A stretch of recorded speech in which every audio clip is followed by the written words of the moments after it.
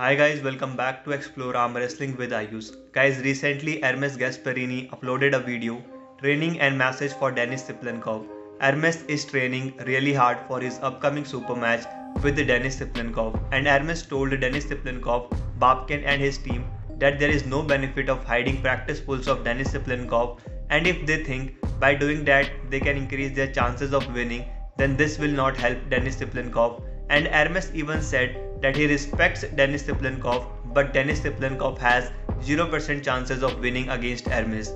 Now, does really Denis Cyplenkov have 0% chances? Well, I believe Denis Cyplenkov has about 50 to 60% of chances of winning. You can comment down your opinion. And Ermes is doing arm wrestling specific exercises and he is enhancing his side pressure, pronation and rising. But Denis Cyplenkov is not that easy opponent.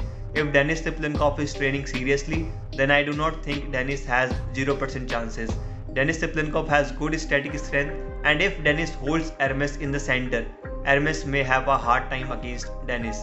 And I am curious to see Denis and Ermes playing in deep hook. Well, let's see what strategy they will come with. But I think Denis Cyplenkov and his team should show all the practice pulls that they are doing. That will increase the hype of the match. Well guys, keep supporting, likes and subscribe. See you in the next video. Thank you very much for watching.